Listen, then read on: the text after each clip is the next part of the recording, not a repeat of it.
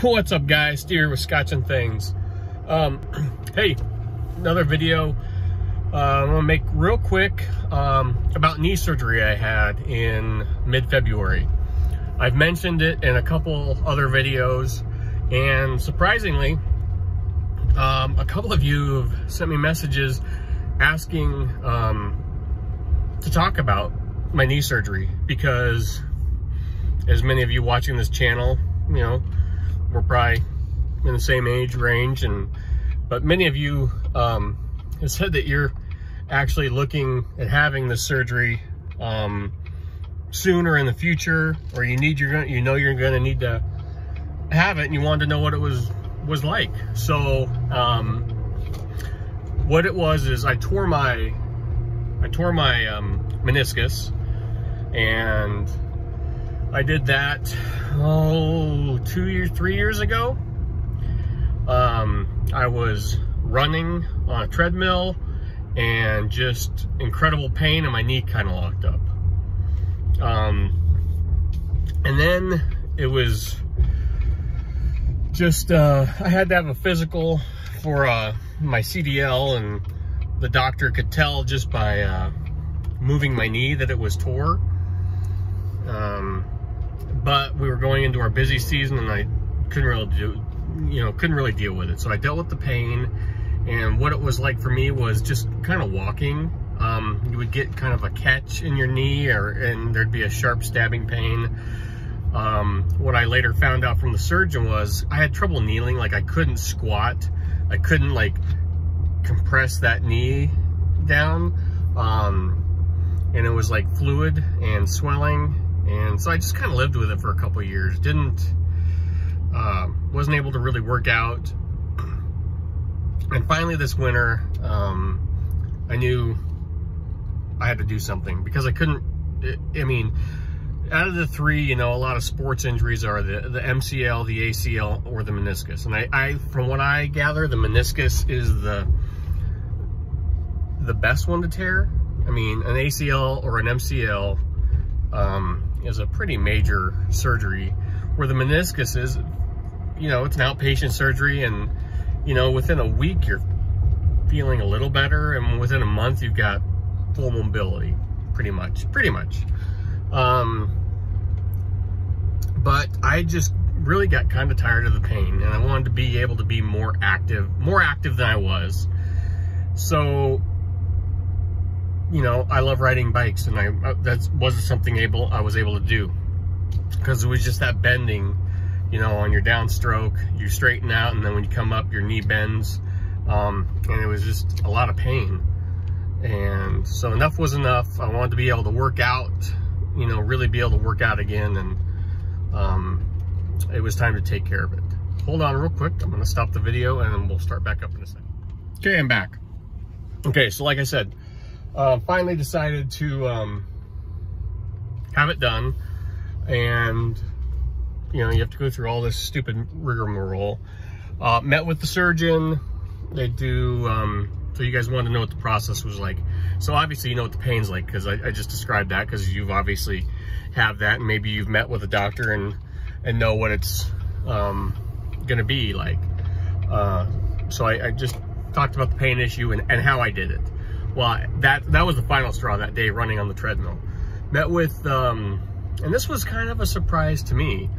So I'm 44, but met with the surgeon. They take x-rays, they looked at the x-rays, and what it is, it was just weird. There's multiple tears, and I had pictures, and I'll try and find them. I can't, I mean, like I said, this was back in February, and it's not something that, you know, I thought I'd keep, because they were just goofy.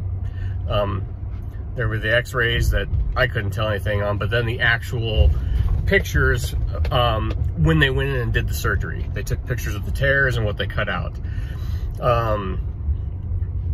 So basically the surgeon told me, basically he was, you know, this is 20 years of, and what he said was, he called it, and I didn't know this, but he called it basically like the start of an arthritic knee. I thought it was just a tear, and that's what it is, but he called it an arthritic knee, and I might be looking at because of this, maybe knee replacement surgery in 20 years when I'm 60, 65, which was a total shock to me. I mean, that kind of set me back. But basically he said, you know, there wasn't one thing that did this. It was just 20 some years of running. It was just my knees, you know, and you can do it other ways, but, sports all through high school and college and stuff. And then, you know, I played anything in college, intramurals, stuff like that. But just a lifetime of sports. I've been an avid bike rider my whole life. Just, there was a lot of wear and tear on my knees. And there were multiple tears.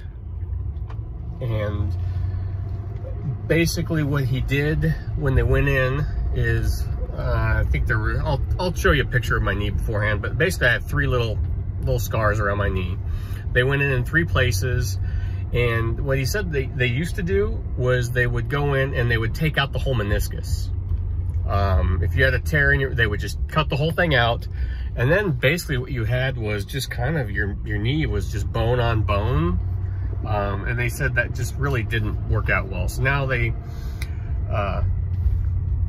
go in and they cut the tears out, because that meniscus kind of acts like a filter. It's kind of like a barrier between the bones, which was what my understanding was. Think of it as like that foam pad or whatever between your floating floor, between your like pergo floor, that little foam pad between the subfloor. You know, that little, gives it that little squish. To my understanding, that's what the meniscus is. I could be wrong. These were just my impressions from the doctor. So they cut those parts out. And like I said, this was an outpatient thing. I got put completely out for the surgery. It wasn't a local. That was just his preference. You know, woke up later that day, knees completely wrapped up, hobbled out on crutches. Honestly, we paid the $40 for the crutches. Didn't really need them. I used them for like a day. We have a lot of stairs in our house, but I was just kind of able to hop around. The recovery process, you know, they give you all these exercises to do. I had to keep the wrap on, this compression wrap that they gave me for 2 days. Took that off, was able to take my first shower. After 2 weeks, I went in and, like I said, they give you all these motion exercises to do. But honestly, after a day or two, there's pain. They gave me Oxycontin or oxycodone. I took 1 pill that first night because I woke up in the middle of the night just in this, it was just kind of this throbbing pain. Otherwise, it was just Tylenol, not Advil, Tylenol, and a combination of Tylenol and baby aspirin. They just said for like blood clots or whatever, but mine was, like I said, I had the prescription for the oxycodone, cotton, whatever it was. Took 1 pill that first night just because I woke up at like 2 in the morning with incredible, like just this throbbing pain. Other than that, it was manageable with Tylenol. And the recovery process was honestly pretty simple. I mean, the mobility you got back was fairly quick. Like you said, you do those exercises, which is kind of like the recovery, the rehab. You don't have to go, I didn't have to go in. They just like give you a list of stuff to do at home. And at 2 weeks I went in and they looked at it again. They pulled the stitches, and really within a month, I couldn't really tell anything. Every once in a while, I still get a weird stabbing pain if I tweak it wrong. He said that, don't worry, you know, there's nothing I can do to damage it. Like, I guess maybe if I were to re-tear something, but I can do nothing to screw up their surgery. Like, I wasn't gonna undo whatever they did. I've been able to squat and kneel down now, which is phenomenal. I've started riding my bike again, which is amazing. He said, I'll never run again. He said, you know, there was a time like in my 20s and 30s, I was running 3 to 4 miles a day, 3 to 5 times a week. So he said, you'll never run again. Because I was excited. I'm like, so I'm gonna be able, I truly enjoyed, you know, running. And he said, you'll never run again. So I did buy, you know, we invested the money into one of those Nordic Track Freestride, you know, like a low impact thing, something more for like when I'm home in the winters working, or when we're not working in the winter, something to do to keep in cardio shape. But otherwise, I've just truly been enjoying the pain-free walking around and being able to kneel down and squat and truly just ride my bike again.